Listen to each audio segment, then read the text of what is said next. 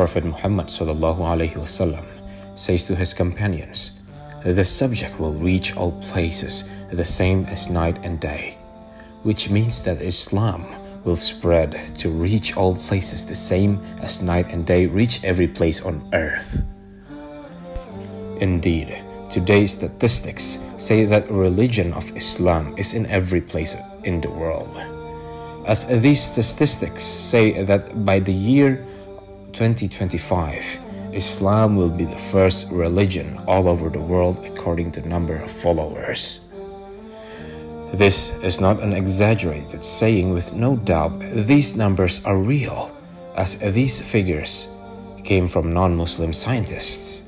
Statistical experts confirm that Islam is the fastest growing religion, and there are Muslims in all countries all over the world, but with different ratios. The question: isn't this the same as what Prophet Muhammad ﷺ said to his companions 1400 years ago? Prophet Muhammad ﷺ spoke very carefully about a scientific fact realized by scientists a few years ago. He said Allah will not hold a day of resurrection unless Arab land returns greens and rivers again, narrated by Muslims. Scientifically, it was proved that one day the Arabian Peninsula was full of greens and rivers, as satellite photos confirm that there are buried rivers under the sand of Arab land.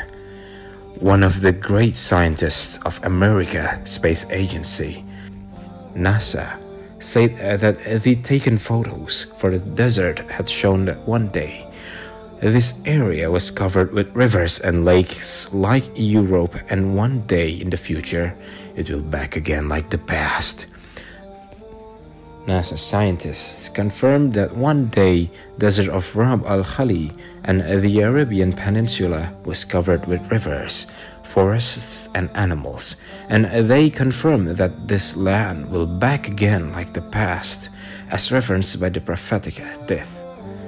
How could a man who lived 1400 years ago have known that Arabian Peninsula was covered with rivers, forests and animals, and one day in the future it will back again like the past?